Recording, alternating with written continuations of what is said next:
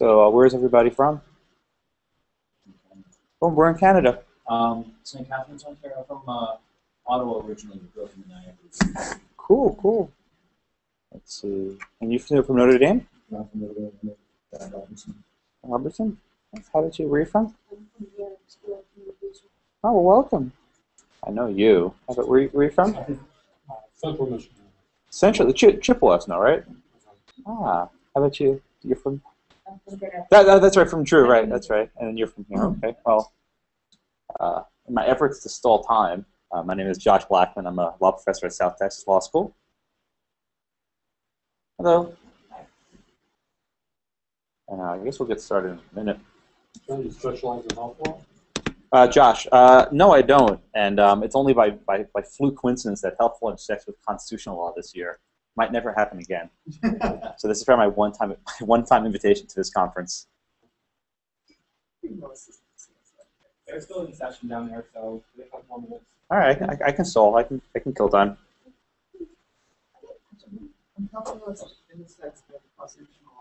It does. I was being somewhat facetious, but not this clearly. But no, I don't really have any strong background in health law.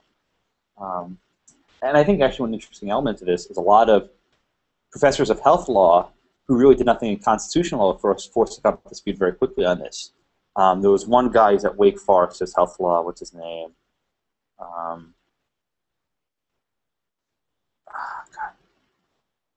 It'll kill me because he's a good friend. He was actually one of the preeminent health law experts, and he was involved in the drafting of this law from the beginning. And a lot of people were actually asking him, so is this constitutional? And he's like, I haven't taken common law since law school. I don't know anything about this. And then I was doing an interview with him. I was like, yeah, I had to go back and read all this common law stuff, which none of it I'd remembered. So you had this interesting dichotomy with this case where common law guys had to become experts in health law really quick, and health law experts had to become experts on common law really quick.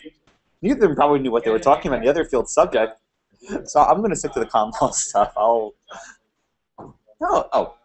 just doing stand up.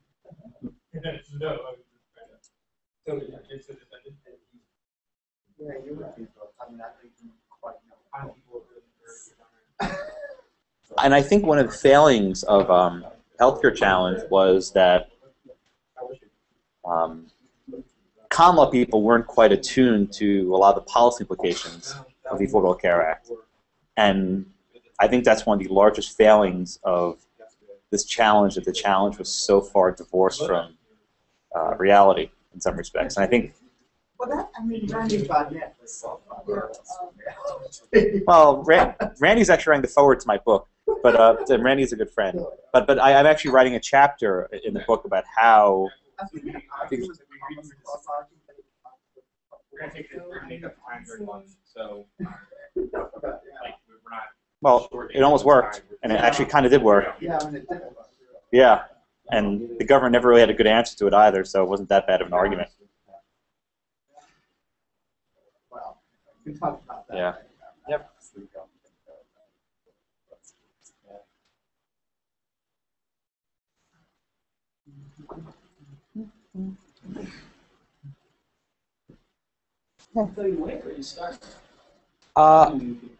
Please go get coffee. They're running late downstairs, so I think I'm just up here doing stand-up and killing time. So, let's see. And you're at the law school? Yeah. And do you specialize in health law or constitutional law, or? Specialize in I do a whole bunch of things, and one is the interface between common law and health law. So, but still, I was taken by surprise, as everybody else was by this decision. What was your if I can ask, not to put you on the spot, but what was your initial reaction to this case when the law was first enacted? What did you think of the challenge when this challenge first came down the pipe?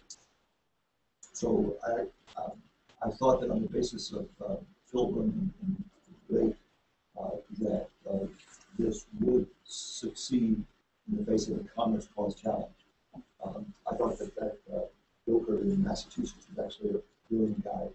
Said that Congress can require you to buy broccoli but not eat it. That sort of caught it right. As you know, it's the only oral argument in history where broccoli came up and seemed to be a metaphor for how far can Congress go. So I didn't see challenge as should have succeeded. You ask the other question, were there votes on the court for the Commerce Clause challenge? It all went down to Kennedy, and as you know, Kennedy. It's funny, actually, the cover of my book is actually, I'm thinking of just having a piece of broccoli, and that's it. It's just be a white background with broccoli. I think if you want the book to sell, you might want to use something else. Oh, there'll be a picture of the Supreme Court. I think I made a mock-up of cover just like broccoli and the Supreme Court. There you go. Sure you spelled broccoli right. So always a challenge. But I can't spell potato right. But you're from Indiana and you don't like any whale jokes. Oh. Ooh. He's almost a celebrated citizen. Oh, really? You've got Derek Jeter here in Kalamazoo. That's right, Derek Jeter's from Kalamazoo. I forgot that. I'm a Yankees fan. So that, Yeah. I was wondering why I saw a picture of Derek Jeter in the hotel. I was trying to figure that out. Where'd you go to law school? I went to George Mason Law School in Arlington, Virginia. Where is South Texas? Houston. Oh, that's kind of south. Not really. It's kind of central. I mean, it's not like South Central. That's a fully different deal. I love it. I like it. I've been there now 2 months. It's a lot of fun. It's a cool city. They gave me a job, so I have nothing. Yeah. I have absolutely nothing to complain about. It's close to New Orleans, too. Maybe 4 hours from New Orleans, I think. And I've never made the drive to New Orleans. I will eventually, though. Oh, thank you. Appreciate that. Lakewood is a great Dr. Pepper museum. Really? Yeah, it's really Dr. Pepper museum. And a great, No, I lived at Oh, I'll check it out. oh yeah, it's really good. Hey, come on in. We didn't start yet. Just killing. Not as exciting as New Orleans, but Galveston. I will check out Galveston sometime soon. I live in the opposite side.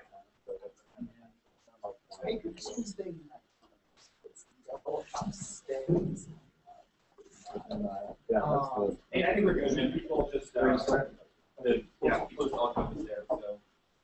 Okay. Hey, how you doing? Well, welcome everybody. Oh, you're This is Brian. Hey.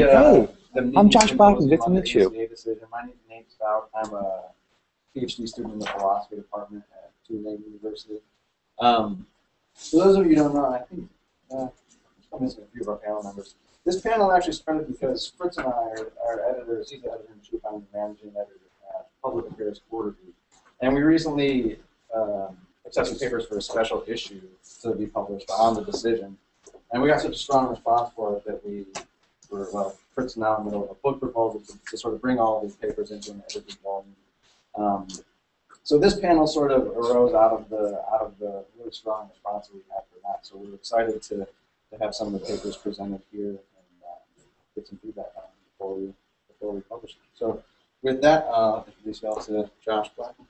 Hi. Hi, everybody. You want to just remind about the format of the team for a little bit?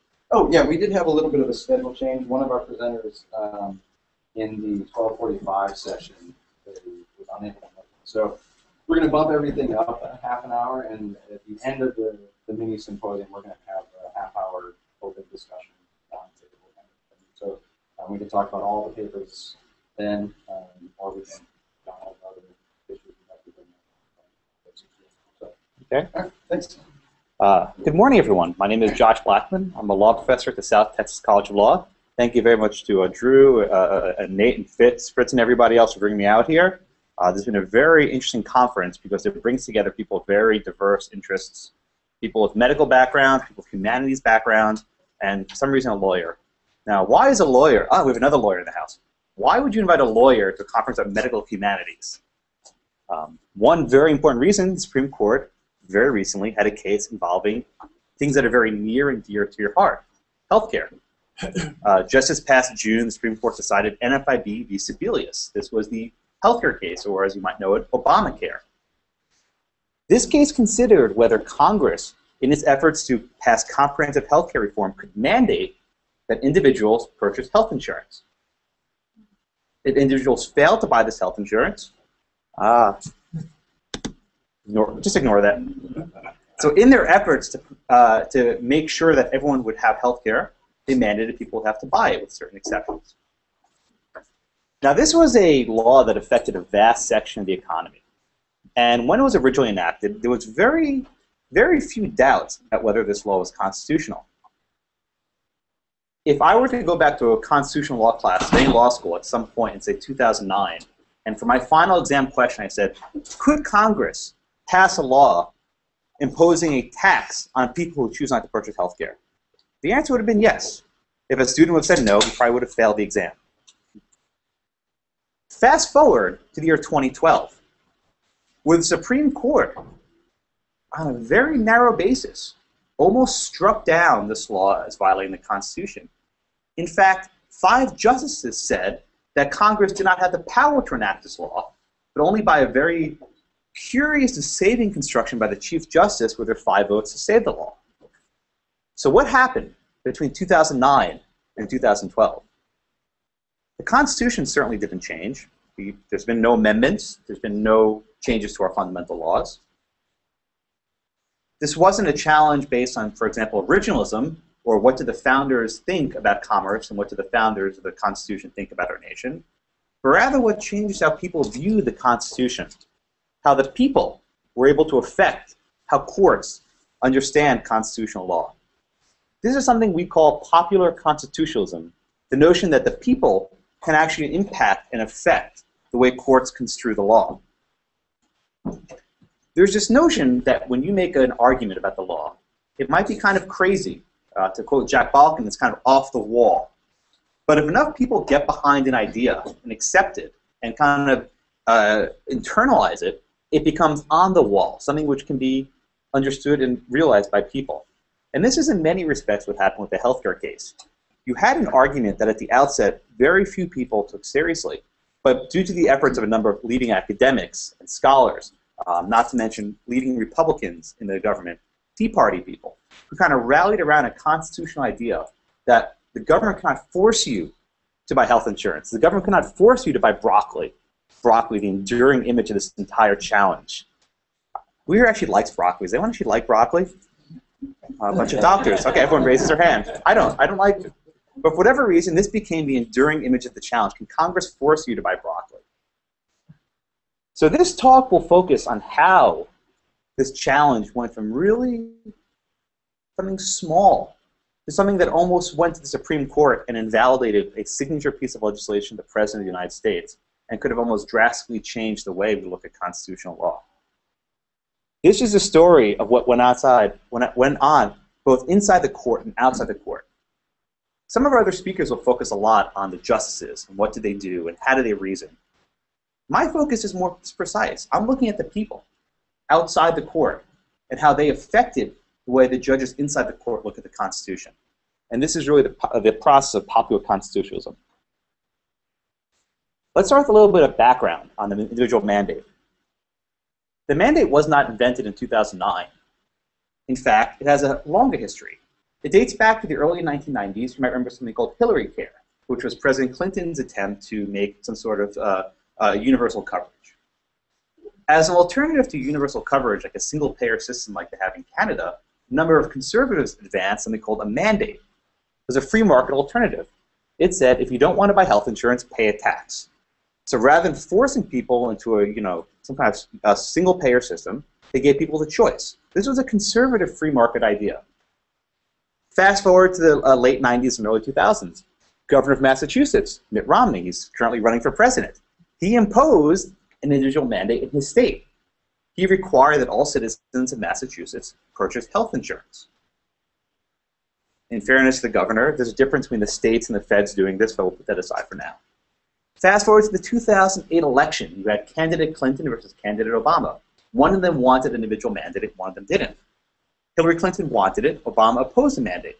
It's actually fascinating to go back and watch the debates from 2008 where Barack Obama said, I will not have an individual mandate. That's not the way to do it. I guess it didn't really matter because on election night everything changed. After the election, Obama said, now we're going to have a mandate. That was his new plan. This law was in debating for almost an entire year before it was enacted. Although almost all the debates focused on policy issues. Should we have a government option? How do we structure healthcare markets? Do we have these things called exchanges? There are all these other ancillary issues. But one issue was really kind of pushed to the back, which is this law constitutional? Other than a few scholars and a few law professors along the way, there was not a very strong sense that this law is unconstitutional. In fact, most famously, Speaker Nancy Pelosi, when asked, "Is this constitutional?" she said, "Are you serious? Are you kidding?" The members of Congress didn't really consider this as a valid challenge. It wasn't until the almost eve of when this law was passed that a number of senators made a constitutional point of order, saying, "Hey, this is unconstitutional." So what happened, and why did it happen? The Affordable Care Act was passed on December 24, 2009. I have a little timeline here to just give you a sense of the scale. This might help you explain how things progress, how quickly they progressed. By the time the law was passed, December 24, 2009, there have already been some murmurings among some constitutional law professors saying that this is unconstitutional. Why? It was unprecedented. Unprecedented, what does that mean?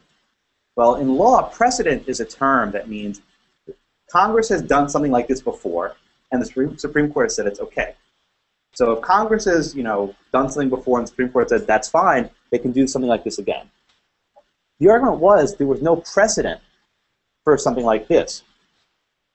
Never before had Congress required people to purchase something. Now, people who had chosen to purchase something could be taxed. They can be regulated. If you want to run a business, the government can put regulations on that. If you want to buy a car, the government can put regulations on that. But if you choose not to do something, if you choose not to purchase health insurance, now the government can put regulations on that. They can actually fine you or tax you. It's debatable how you actually phrase it. But they can actually make you pay money if you choose not to buy health insurance. And the argument was that this was unprecedented, that none of the Supreme Court's precedents cover this. There have been earlier cases. You had a farmer, actually, Fred Filburn, he was actually in Ohio somewhere, and he had wheat. And there was a law saying that you can't grow more than a certain amount of wheat. And he says, hey, wait a minute. The only people eating this wheat are me and my family and my farm animals. I'm not selling this in any market. Congress says it doesn't matter. Even if the wheat never leaves your farm, we can tell you what to do. Another recent case involving medicinal marijuana. Angel Raish in California, she had a very advanced cancer, and the only form of relief was medicinal marijuana. She grew it on her farm, where she lives in California. She never sold it, and never left her farm. She never had any intent to sell it. Congress says it doesn't matter. You are growing marijuana, we can regulate it and say you can't have it. This, the challengers argued, was different. A choice not to buy health insurance is inactivity. This is actually Nate's paper later. Congress has never regulated inactivity. Now, granted, people might ultimately need health insurance. Everyone probably will at some point. That doesn't matter. In the present, you have made no choice to buy health insurance. And some might think this argument is, trivial, but the truth is the government never had a very good response to it. The government's response simply was health care is different. Everyone might need health insurance, which is a response, but it doesn't resolve the fact that Congress had never before regulated inactivity. So this is kind of the backdrop when the law was enacted in December of 2009. Between December 2009 and March 2010, there were a number of debates in the Senate to try and get this law passed. The reason why it was hard to get this law passed was Senator Ted Kennedy died.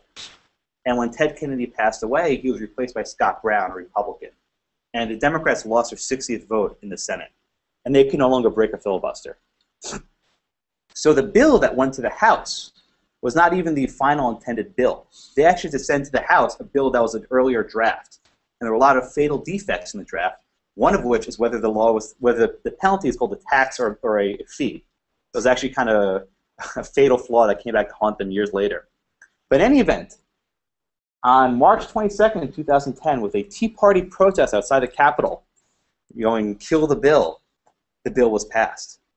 The very next day, there was a signing in the White House where President Obama signed the law.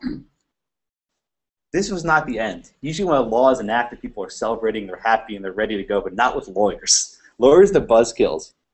Minutes after the ink dried on this paper, minutes, complaints were filed in federal courts across the United States. I spoke with one of the lawyers from Florida. He said he filed it 12 minutes after the president signed the paper. And they were actually in a race With Virginia, another state with this suit, Virginia had about 25 minutes. I think that's some filing problems. The reason why was because the states challenging this law knew that this was going to the Supreme Court. They wanted to be first. I'm not kidding you. So the president used about 23 pens. You can kind of see in this picture, because they give them away as like souvenirs. So you kind of draw like part of his name, part of his name, part of his name. So before the ink was even dry on the 23rd pen, the lawsuits were filed. I mean, this was something very quick. So the first one was in the Northern District of Florida. A complaint was filed with about 20 various states. And the states made a few arguments.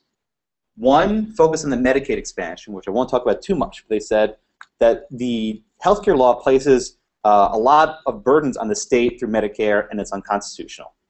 Okay, I'm sorry, Medicaid. The other issue was Congress can't force citizens, the citizens of Florida, for example, to purchase health insurance. Shortly thereafter, you had another complaint filed in Virginia, I think about 8 minutes later. And then after that, there were complaints filed all over the country. When these complaints were first filed, there was a small cohort of academics and lawyers who kind of thought this would be possible. But by and large, most people conceived this challenge would not go too far. That really changed on October 14th, 2010, a few months later. Not to go too much into the legal mumbo-jumbo, but there's something called a motion to dismiss. This is a way for a judge to toss out a case at a very early juncture if it's crap. I mean, if there's really no merit to a case, the judge will toss it out. Doesn't need to go to a jury, doesn't need to go to fact-finding, just get rid of it. A lot of people thought this should be tossed out in a motion to dismiss. This is clearly constitutional. But then you had a federal judge in Virginia in October of 2010 saying, no, this has some merit to it. About 2 months later, whoops, went too far. About a few months later, you had another judge who also denied a motion to dismiss. So now you have two federal judges saying that this case has merit. And while this is going on, keep in mind what's going on in 2010. The midterm elections are coming up very soon. And if you remember the 2010 midterm elections, the Republicans swept, and they did actually very well, largely buoyed by the Tea Party. And one of the rallying cries of the Tea Party was repeal this law, repeal Obamacare, kill it. These factors are not coincidences. In order to take this challenge from off the wall to on the wall, there was a very concerted effort to appeal to the populace and say, listen, this is something that the government can't do. This is not how we view the Constitution. It was a very ingenious strategy to try to change public opinion. In another article I'm working on, I've actually tracked every opinion poll about the healthcare law from 2009 to 2012. They did them every month. And just trying to chart month by month how it fluctuated in relationship to the political events of the backdrop. It's absolutely fascinating to look at it from this kind of sociological perspective. Then, a few months later, in December of 2010, the judge in Virginia grants summary judgment. What does that mean? As a matter of law, the government loses. Doesn't even need to go to a trial. That the case is so clear that the judge can actually enter in a judgment for the challengers. At this point, the healthcare law is unconstitutional. You actually had a judge declaring that this law, which regulates a huge sector of the economy, is outside of Congress's powers to regulate commerce. When this happened, people were getting apoplectic. And note also, this is December 2010, about a month after the midterm elections. Then the other shoe dropped in Florida. And this was the biggie. This was Judge Vinson. This was a lawsuit with 20-odd states. And the judge ruled as a matter of law, this law is unconstitutional. What made this opinion most noteworthy, though, is how the judge got there. He made a number of references in opinions to Tea Party rhetoric. He referenced, can the government make you buy broccoli? He referenced the Boston Tea Party. He referenced, colonial imagery and tyranny from the government. There were a lot of very salient imagery in this opinion that channels this kind of popular constitutionalist norm of how people relate to the Constitution. And this was really what set things in motion. Because once you have courts striking this law down, that gives teeth to the challenge. Because now you know the challenge has legs. In our system of government, we have a couple tiers of courts. We have the trial court, called the Federal District Court. We have a Court of Appeals, followed by the U.S. Supreme Court. There were a number of Court of Appeals opinions that consider this. The Sixth Circuit Court of Appeals, I used to clerk there, but I was not involved in this case, upheld the law. The 11th Circuit, which is based in Atlanta and heard the appeal from the Florida case, said this law is unconstitutional. So yet now we have what's called a split of circuits. When you have one court of appeals that says one thing, another court of appeals says something else, you have a split. There's a different authorities. And the Supreme Court will generally take a case when you have different courts of appeals who disagree. Once the 11th Circuit said that this law is unconstitutional, you knew this was going to the Supreme Court because it was a split of authorities. And then there were a couple other court of appeals that also said the law was constitutional. So in a matter of, from March 2010, when the law was enacted, till about the summer of 2011, barely a year and a half had elapsed, the entire way that people kind of viewed constitutional law evolved. This really came out of almost, well, I was going to say left field, probably more like right field. It was quite unprecedented. And what made this challenge solidified was what happened in November of 2011. The Supreme Court accepted review of this case. But they didn't just accept review. They assigned it almost 6 hours of oral argument time. Usually the Supreme Court gives each case 1 hour of argument time. This case got 3 days with 6 hours spread over 3 days. That was largely unprecedented. There hadn't been that many hours for a case in years. This is the Supreme Court's way of saying, hey, this is an important issue, so we're going to take our time with it. A lot of people thought that the Supreme Court might just summarily reverse to the lower court and say, hey, this law is constitutional. We don't want to get involved. But the Supreme Court went through it full tilt. March 26, 2012, exactly almost 2 years to the date after the original law was enacted, the Supreme Court heard oral argument. The people aspect of this is just wonderful. There are only 50 seats to the public available at the Supreme Court on any given day. And those tickets are given on a first-come, first-served basis. So the way to do it is you actually have to wait outside the Supreme Court. The tickets are handed out at 6 a.m. It's almost like a concert. I've slept outside the Supreme Court twice. It's not comfortable because the Supreme Court's come out at 3 a.m. It gets very wet. And in Washington, in the middle of March, I actually was there a couple of years ago in March. It's really cold. It's very cold if you're just camping out. And when the sprinklers come on, it wakes you up. It's really bad. So people lined up 72 hours in advance to get tickets to the Supreme Court to see this case. There are no cameras in the court, so the only way to witness it is to be there. And people were waiting there for 3 days outside. The first person in line I actually spoke to, she was a single mother from Atlanta. Her child had some sort of health condition, and had this law been struck down, her child would have lost coverage. A couple of other people were law students and various other people involved. You have to keep in mind that this is a law that affects people. It's not just about commerce and the Supreme Court. And we saw the laws, the protests, the people outside.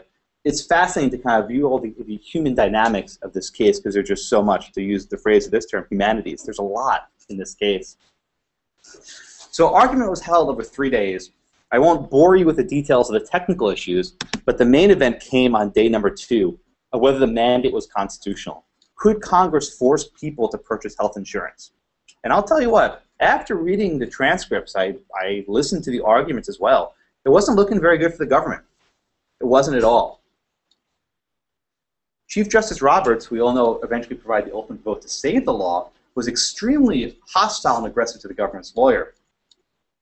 Ultimately, Roberts had a very curious way of resolving the case, where he accepted this argument that the law is a tax, even though it's not called a tax. During argument, Roberts was beating the government lawyer over the head, saying, this is not a tax. How can you call it a tax? It's not labeled. But ultimately, he accepted that very argument. This kind of changed position actually gives credence to some of the rumors you might have read that Roberts switched his vote. I won't indulge in any rumors because I have no inside information. But there is circumstantial enough evidence to think that might be plausible. But at the time, it was seen that the swing vote was really not Roberts, it was Justice Kennedy. And Justice Kennedy was very, very, very direct. He asked the government, can you help me? He said, this law is unprecedented. Has Congress ever required people who engage in no activity to do something? And the government lawyer had no good answer. And that seemed to resolve the issue. I mentioned this earlier, but I'm actually writing a book about this case by the title of Unprecedented. I actually wrote an ending to this book before the case was decided. I was so confident in how the case was decided. I actually wrote how I thought the case would come out. That would save my drafting over the summer. Needless to say, I had to rewrite the book. But I actually wrote several op-eds with various outcomes of the case ready to be released on the day of the case. None of them worked. So that was kind of a waste of my time. But this case was seen as going down. I did a number of interviews with people on both left and right in the month of June before the case was decided. And the people on the left were like, oh my God, this is so bad. People on the right were like, yeah, we're going to win. And then I talked to the same people a couple weeks later, and it was the exact other way. People were like, oh yeah. And the liberals were like, I knew all along we'd win. Like, no, you didn't. And then the conservatives were, well, I thought we had a, it was a fit. No, you thought you were going to win. So there was this huge, shift in how people viewed this case, which is just fascinating. So anyway, what happened? So between March and June, the decision date came down June 20th, 2012. What happened? So Jan Crawford, who's a reporter for CBS, published this explosive report saying that Chief Justice Roberts switched his vote. Why? Roberts was afraid that the Supreme Court's legitimacy as an institution would be harmed if the court struck down this law. What does that mean? The courts are unelected. They're not really accountable to anyone but the democratic process.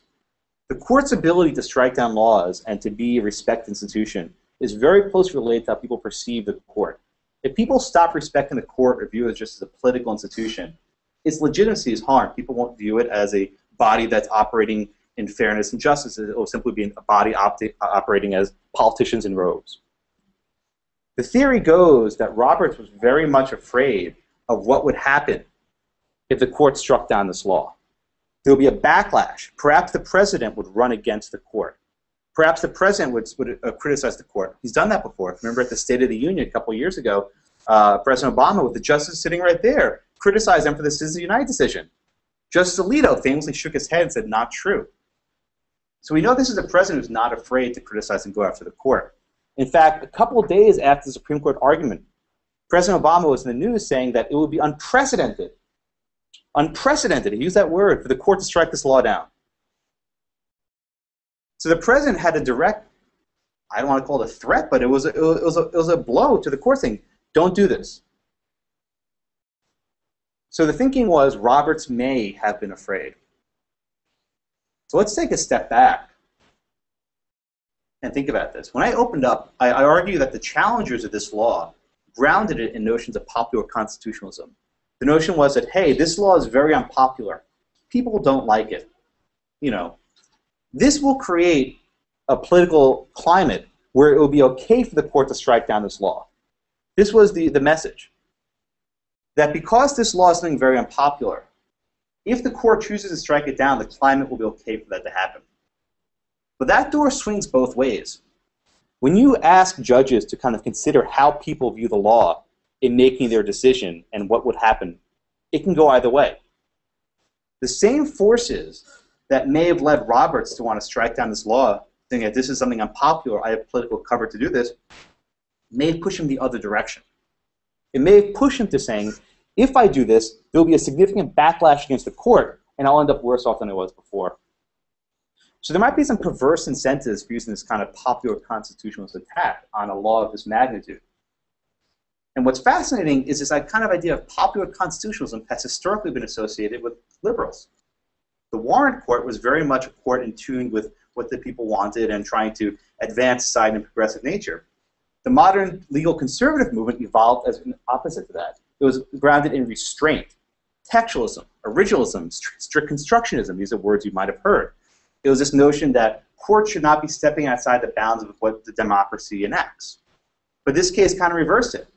All of a sudden, many liberals and progressives are saying, no, courts should be restrained. They should not be looking to these other factors of society. Just stick to the precedents. And then conservatives, who for many years said stick to the precedents, said no, we should kind of broaden this and then kind of influence how the Supreme Court understands the Constitution by notions of popular culture. And it's very possible and perhaps likely that these kind of forces impacted the outcome of the case. Now, of course, we don't know for sure what happened. We don't know why the court did what it did. We do know, though, is that it almost worked. And I think there are a lot of lessons that can be learned from this going forward. For one, what does this mean for originalism? Originalism is a doctrine that says we should decide constitutional law cases based on what the Constitution meant at the time it was enacted. You know, how would commerce have been understood in 1787? Okay? That wasn't this challenge. The people who brought this challenge didn't make it about originalism. They made it about consistent with existing precedents. How do we fit this into the New Deal regime of constitutional law? Another issue is, what does this mean for liberals? Liberals were very much inclined to be very restrained and opposed to kind of to use the pejorative, an activist court. What happens in a couple of years when liberals are in the minority in the court and they want to advance some sort of new right? Well, the same notions of restraint remain. Or does everything go out the window? Is this case so unique? Is it just sui generis? Is it a case by itself that all norms were out the window and both sides at all costs willing to win? I don't know. I really don't know. And I think there are a lot of lingering questions about this case and why I think it's so important we have a conference like this, a study from all the various angles. One issue for you, people do medical ethics focus on, is how, if at all, these notions of popular constitutionalism should be affected by access to healthcare. I think in large part you had a crash course in this case. You know, common law experts had to become experts on medical law right away, and healthcare experts had to become experts on common law right away. And I think there's probably a large divergence of knowledge and information among those various experts. And I think it's with that, I think I'll wrap up and open up for questions. And particularly from this audience, I'm interested in learning how you felt about the case. Yes, sir. Would you comment, please, on the government's approach to whether or not this was a tax? You know, when they were making their argument. Well, the government was in a very strict position. The president made it clear that he wasn't going to raise taxes. He went on George Stephanopoulos' show in 2009-ish, and he said, "I will not raise taxes." Stephanopoulos asked him, "Is the healthcare law a tax?" Obama said no. Okay. When they were enacting this law, in earlier versions of the law, it was actually called a tax. As the law progressed through the drafting history, that changed. Although it was kept in the section of the code impacting the Internal Revenue Service, which would suggest it's a tax, it wasn't called a tax, it was called a penalty.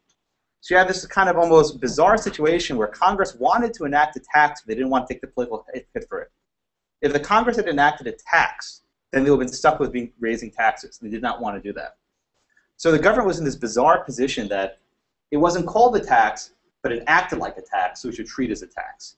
And that's how Roberts saved it. He called it a saving construction. He's like, well, it's not really a tax, but as a judge, I had the duty to find the most easiest way to pull this law, and I will read it as a tax. I mean, Roberts effectively had to rewrite the statute to get to his outcome. It wasn't a tax, but he read it as a tax.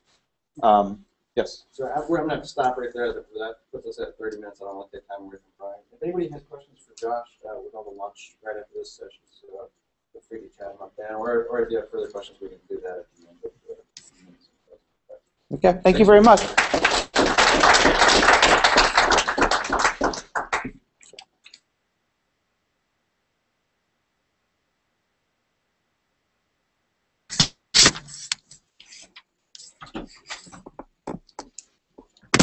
How's everybody doing? Thanks to everyone who enabled me to be here, invited me. Same list of names as Josh stated. Enjoy conferences like this, so it's a mixture. And appreciate Josh's presentation starting out. He mentioned a lot of things that I'm going to mention. So I think I'll probably have time. So we'll be out of the Q&A. I don't know if I'll take all the time, but I'll do my best. My paper also discusses the act, and it sort of takes a different tack. It focuses on the act, how the act fits into society in two different ways, and I compare the act to the Brown versus Board of Education decision of 1954, and also on a bigger scale, compare it to the social contract in the United States, that the unwritten bargain in society between people and the state to provide for the citizens, provide things like health care, provide things like unemployment, retirement, those basic things that we all take for granted a lot, but in the 20th century became really big. And it started to become big under FDR, as many of you all know, with the New Deal. And just to give you an idea of how slow things move in the U.S. on the social contract, it was back in the 30s that the United States wanted to provide health care for everyone. They wanted to, under FDR, that was one of their big deals. And they especially so wanted to provide comprehensive health coverage for the elderly with a prescription drug benefit in the 1930s. They eventually did get that,